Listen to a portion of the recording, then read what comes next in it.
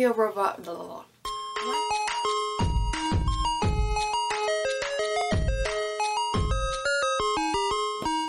Hello everybody, it's your girl Jay, and today I am here with my final wrap up for December 2021. I read a total of 20 books this month. If you are interested in the other 15 books that I read this month, I will leave those wrap-ups down below when I talk about them, but without further ado, let us get started. The first book that I'm going to talk about is Gallant by V.E. Schwab, and I gave this 4 out of 5 stars. This is her newest release that is actually releasing in 2022. I was just lucky enough to receive an e-arc of this from HCC Frenzy, so thank you so much to them, but I actually really enjoyed this. This follows Olivia Pryor, who was left on the doorstep of Mary Lance School for Girls when she was very young with nothing but her mother's old journal in her hands. She's never felt like she belonged there, and she's always secretly wished that there was somebody out there wanting her to come home. Then she receives a mysterious letter from an uncle that she never knew existed telling her to come home to Gallant, but her mother has always warned her in this journal that she should never return there. When Olivia arrives at Gallant, she feels that nobody really wants her there except maybe the ghouls who come out of the walls and seem to follow her everywhere she turns. Olivia is convinced that Gallant is hiding secrets, and when she crosses a crumbling wall in the garden, she discovers a replica of Gallant that houses Death himself,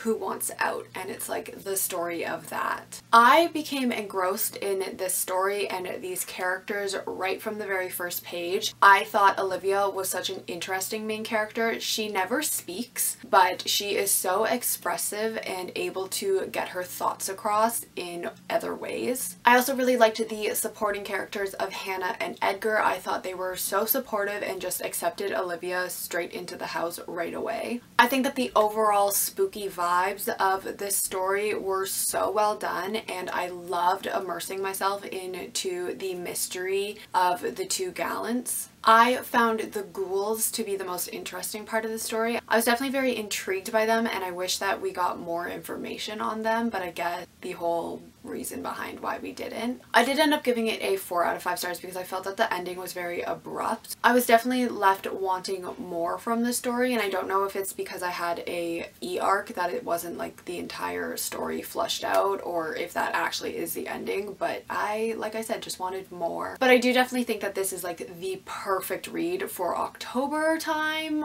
or like fall vibes. It was just a lot of fun. 4 out of 5 stars. The next book that I have is The Phantom Twin by Lisa Brown. I ended up giving this a 3 out of 5 stars. This is a graphic novel that follows conjoined twins named Jane and Isabel. They were sold to the circus at the age of 3. At one of their shows, they are approached by a doctor who claims that he would be able to perform a surgery that would separate them and allow them to live separately from one another. When they go through with this surgery, Isabel wakes up alone and is told that Jane has died, but her presence still lingers, and it's the story of that. I did really enjoy the carnival circus setting of this. I think that the art style was really well done for the story, and I did really enjoy the bright colors that went along with the story, but I don't think that there was enough of a backbone to this story to really connect with any of the characters, which was disappointing. It was a very quick and easy read. I think I read it in like an hour, and I did have fun while I was reading it, but I don't think that it was anything particularly memorable, so I ended up giving it a 3 out of 5 stars. Next up, I have The Nature of Witches by Rachel Griffin, and I gave this a 4 out of 5 stars. For centuries, the witches of the land have used their powers to help control the ever-changing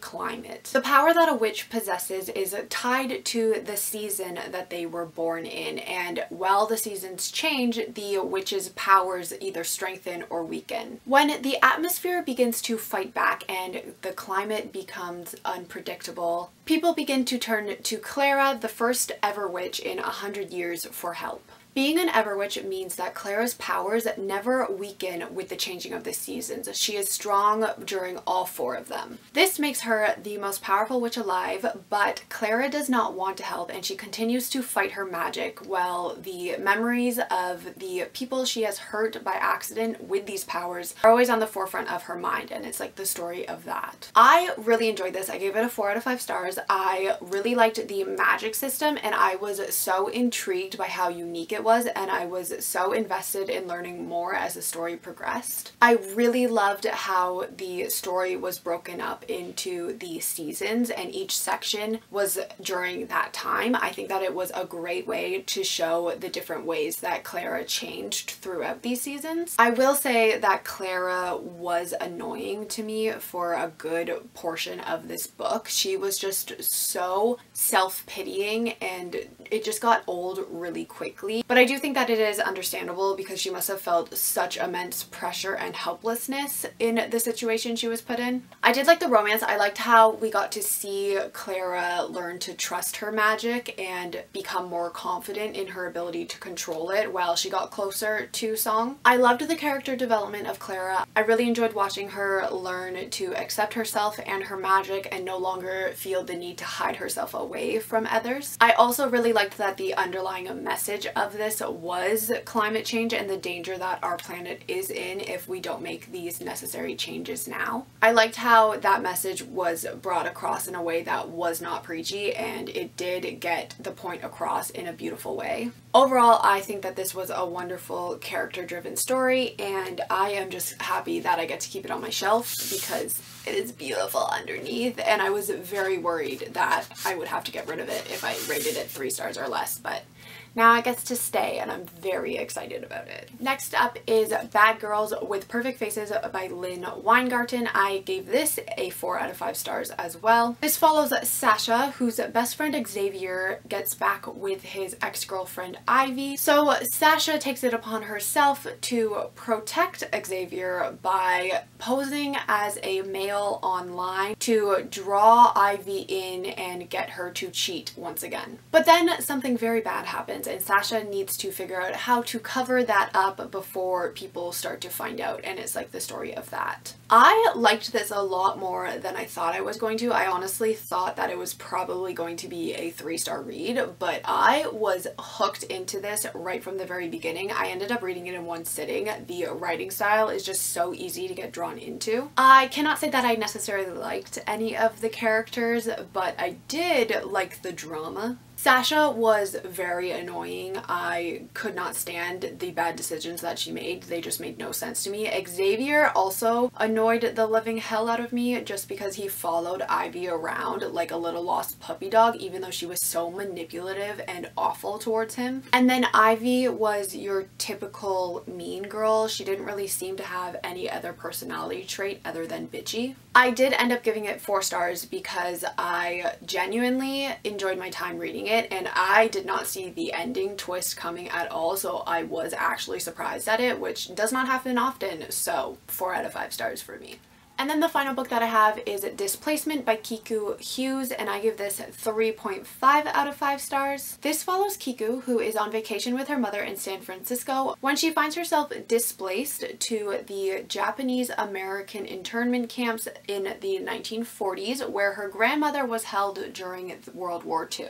These displacements happen a few times before Kiku finds herself stuck in the past, never truly knowing when she will be able to return home. I really enjoyed the art style and bright colors in this. I think it really drew me into the story. I also really like how much this graphic novel actually taught me about a history that I honestly did not know that much about. I read this in one sitting and I really liked how much information was packed into this in a way that did not feel preachy at all. I really liked Kiku as a narrator and the emotional impact that she did have on me in such a short period of time. I also really liked how the ending involved Kiku and her mother fighting the injustices of today. I think that it was a great message, and I do think that a lot of people should pick up this book to learn the history that is not often talked about anymore. But yeah, I gave it a 3.5. I thought it was a very informative and interesting graphic novel. Alright everybody, so those were the final books that I read for December 2021. If you are interested in the other 15 books that I read for this month, I will leave those wrap-ups down below for you guys to check out. Let me know down below if you have read any of these books and what you thought of them, and I will see you all in my next video. Goodbye!